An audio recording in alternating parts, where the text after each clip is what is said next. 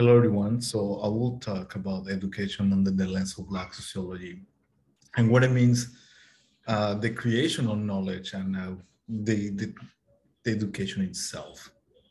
Um, okay, next slide. Okay, so now we're going to talk about school segregation. And I also want to think about this framework of notion about time and how we've been using along the semester. I'm going to try to compare the now versus then, and so we can have a clean framework of these notions. So a little of the background too. Obviously it's the little background is Percy versus Ferguson and Brown versus the World Education. This is where Percy actually challenged a law in Louisiana where limits people from access to the same service that a white person will have. This can challenge the idea of the 13th and the 14th Amendment and Brown versus the Board of Education. It's this notion the separate and equal. Actually, well, the foundation here is then the challenge to what it means to be a citizen, the 14th Amendment and meanings of citizen. And then these photographs is kind of symbolic of, yes, you may have the same services, but at the same time, the quality and services and the symbolic violence between them. Now, I want to think about the new Jim Crow era. In this book, written by Michelle Alexander, she describes in this book how the criminalization of the black body is part of the notion of separate individuals, and how we pass from explicit to an implicit racism, and now it is constructed into the system, the legal bodies. Using the same legal bodies, there was like there's the school to buy lines and colorism, and how these schools, the system, use legislation to promote separations. In this case, the school adopt policies that allow them to suspend students. Gun-Free Law School Act in 1994 established the criminalization of an individual who brings a gun. So when you think about these laws, they may sound then they're good, but at the same time, it doesn't add those kind of like, don't ask why this individual has a gun in his possession right now, or in their possession. What's going on around the individual's lives to make this individual to have a gun at the young age of like younger than 18. They utilize the broken window theory, which is that it will punish any behavior or any misconduct. For example, talking bad, dressing inappropriately, being late. So those are subjective laws, and that's when we use colonialism and how these ideas are utilized, reflect racial stereotypes, but doesn't affect only the black student, also affects the white student by bringing as a white supremacy, and how these teachers become tools of the system. So here, I want to talk to you about like civil rights era, and we all know the mainstream narrative about the civil rights era. Hopefully, and how popular some characters were, like Malcolm X and Martin Luther King. But at the same time, we don't know that much about the Black Power movement. And the Black Power movement was a contemporary movement to civil rights, which was more critical about the social issues in the Black community and critical about the legislation power. in Black Power also emphasize in racial justice and what it means to be a citizen, identity, the Black identity, and democracy itself. Influence other ideologies like feminism, and and Black Power has critical views about the history and how we interpret history, and is based in anti-colonialism. Has the goal of anti-colonialism. One of the greatest writers of that era, it's James Baldwin. I will totally recommend you to read his book.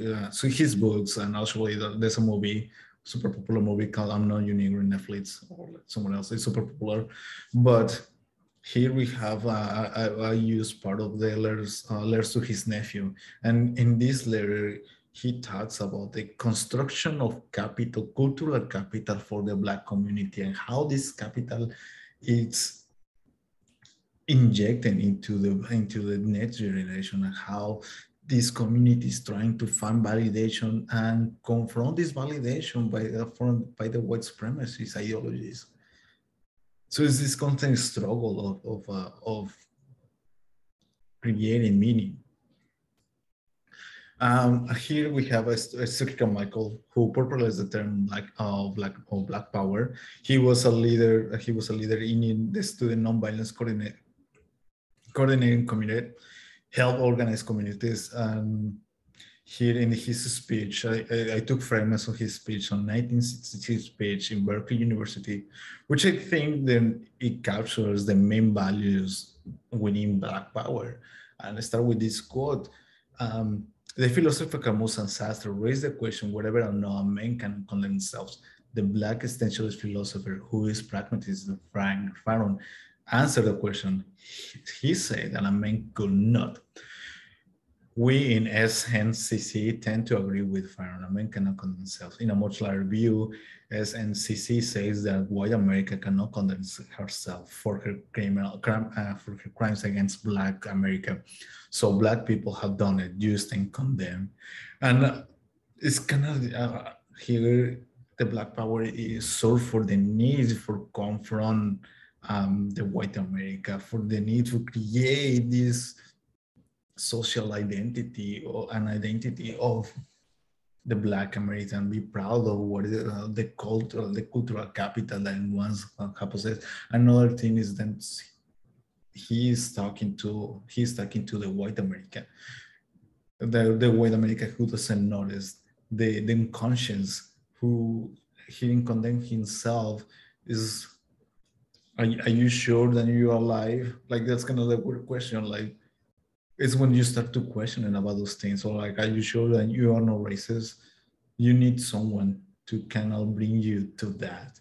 Are you sure that not you're racist? Are you sure? Like, this constant checking. Nets, and this from the same speech, I maintain that every civil rights bill in this country was passed for the white people, not for Black people. For example, I am Black. I know that. I also know that while I'm Black, I am a human being. Therefore, I have the right to go to any public space. White people don't know that. Every time that I try to go to a public space, they stop me. So some boy had to write a bill to tell that white man he's a human being. Don't stop him. We cannot afford to concern about the 6% Black children that you in this country whom you allow them to enter white schools. We're going to concern about the 94%. You ought to be concerned about them too. But are we willing to concern about the Black people who will never get into Berkeley, who will never get into Harvard, and cannot get an education? So there's two parts in these quotes. One, it's how we utilize how this different view of the civil rights, which was super celebrated, but at the same time, it's like, why we have the need to write someone that don't commit violence? Why, like, if we believe that every single human being is equal, and he's questioning, even like, he's questioning like that then people then white people, white supremacists need something, a legal framework, and this utilization of frame on legal bodies to stop racism. Um, and he, I think, Spooky Carmichael was beyond his time with this quote: "We can afford to be concerned about the 6% of Black children in this country whom you allow to attend school." He's talking about affirmative action. He's talking about like how we value individuals who may be the best of the best, the 6%, the 6% of the best. We're gonna take them and try to be, and we're gonna allow them to be into the spaces.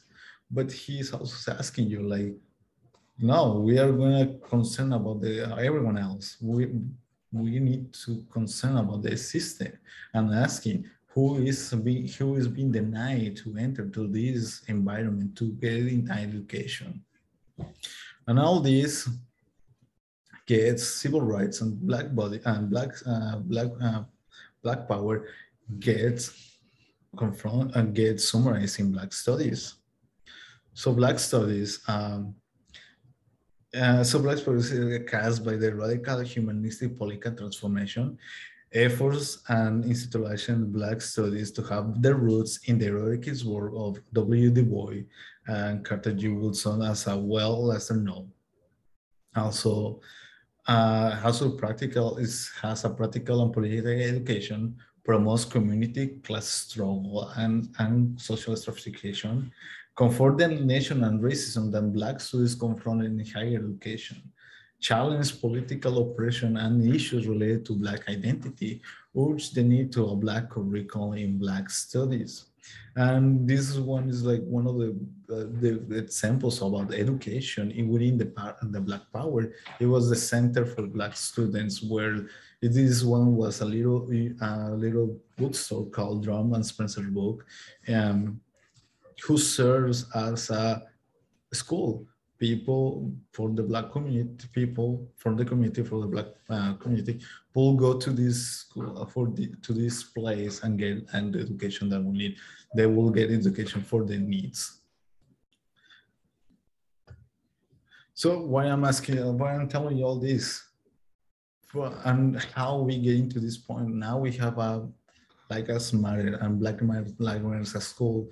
And here they have the same ideology, then they take their roots, but also as they promote the Black experience and ask you to reflect himself. And these questions, you can also apply to Coldplay Pomona. How is our school relationship to Black community organizing? Do we have a relationship with local movement organizers? Do they see our school as a place that believes in their mission? Do they see our school as a place to connect with local families? How are school-wide policies and practices emphasize disciplinary practice applies across categories of race? The problematic parts emerge when we look at how policies are applied to Black students, when we also consider the intersection of gender, sexual orientation, and disability with Blackness. How are the voices, accomplishment, and success of Black folks uplifted in my lessons, units, and curriculum? So I want to kind of like stop this video and think about these questions and how this our school is applying this framework. But also I want to bring you to this education in art and how now we have our contemporaries Takashi Kowatis. He's been super influential, and also he has been contributing into comics like the Black Panther. And he wrote this beautiful book called Between the War and Me. And I'm just gonna like show this video, this book that was moved into a play and then into a film.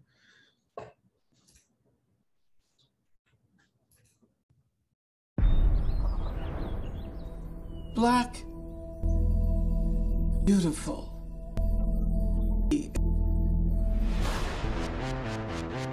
And we must never submit our original self.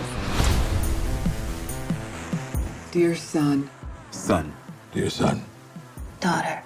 Dear brothers. I'm telling you this in your 15th year. There's no uplifting way to say this. One must be Without error here. Everyone has a story. Here's mine. To be black in the Baltimore of my youth was to be naked before the elements. I wanted to pursue things. I was admitted to Howard University, but formed and shaped by the Mecca. The Mecca is a machine crafted to capture and concentrate the dark energies of all African peoples and inject them directly into the student body. In America, it is traditional to destroy the black body. I'm sorry that I cannot save you. I have always wanted you to attack every day of your brief, bright life in struggle. Struggle for your grandmother and grandfather. Struggle for the memory of your ancestors. Struggle for your name.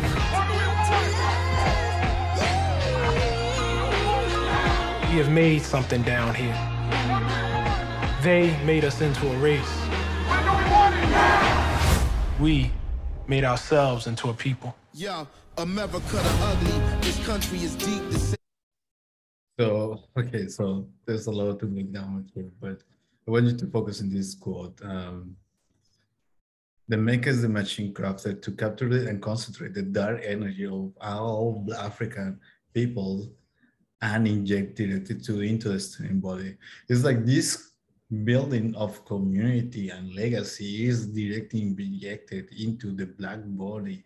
So it's kind of like also the need for legacy and how this legacy, all this struggle, it shouldn't be left behind. It shouldn't be forgotten. And that's why we need these kind of studies, black studies, because we will need to forget, and also empowers the student to act.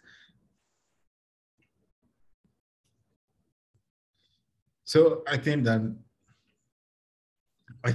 why this topic was important. I think this one more important to celebrate the struggle, celebrate Black studies, and how education and knowledge gives the tools to materialize the consciousness of Black students and everyone who's able to do it. And I think why is this is Black Identity Academy actually such an issue?